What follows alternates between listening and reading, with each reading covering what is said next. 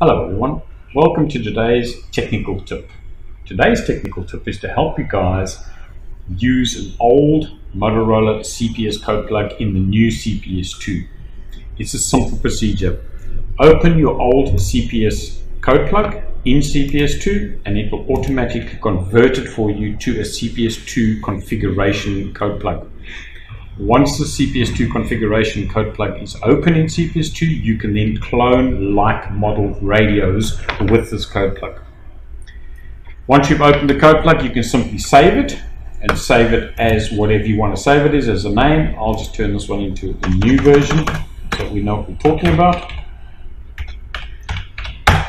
And that CPS code plug is now ready for use. So that code plug is an exact replica of the old code plug in the new CPS2. And if you go and have a look in the file now, you'll see you've got the two different icons, the new icon and the old icon. I hope this helps. Thank you. Have a good day.